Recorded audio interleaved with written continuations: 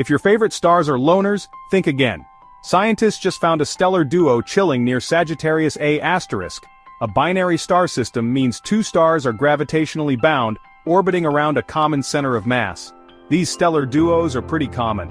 About half the stars in our galaxy are in binary systems. There are three main types: visual binaries, which you can see as separate stars with a telescope. Over 100,000 of these have been catalogued. Then there are spectroscopic binaries, detected through the Doppler effect as they move toward and away from Earth. And lastly, eclipsing binaries, where the stars eclipse each other, causing changes in brightness. On December 18, 2024, scientists hit the jackpot.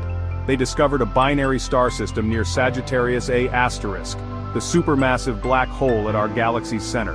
This amazing find matches predictions made decades ago and helps us understand the dynamics of stars in extreme gravitational environments. Stay tuned for more cosmic discoveries.